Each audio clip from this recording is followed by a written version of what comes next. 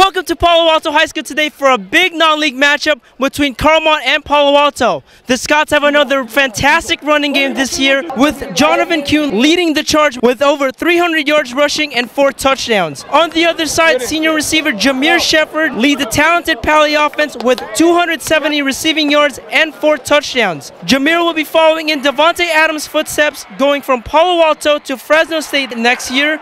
The Green Bay Packers star winning a state title with the Vikings in 2010. Should be a great game in our CCS Diablo Motors monster game.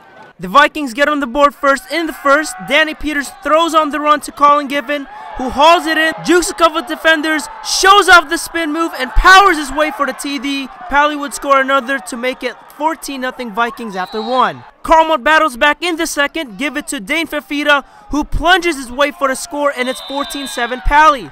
But back come the Vikings later in the quarter. Peters connects with Louis Passarello in the end zone for 6, 21-10 Palo Alto at the half. The Vikings extend the lead in the second half. Josh Butler gets a handoff, sprints down the sideline, and he is gone!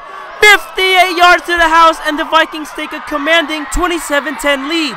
But the Scots answer back. Hand it to TENGEI, and he is in for 6. It's 27-17 PALY. Carlmont still rallying back. It's TENGEI getting the handoff once again. He breaks a few tackles, sprints down the far sideline, and turns on the Jets. 58 yards to pay dirt as the Scots cut the deficit down to 3 after 3.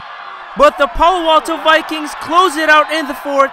Peters heaves it down the field to Fresno State-bound senior Jameer Shepard, who makes the catch.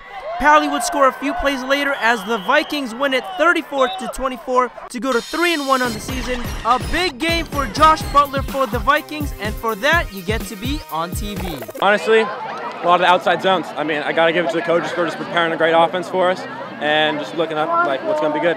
In Palo Alto with the monster game, I'm Adrian Soriano, 49ers Cal High Sports Report.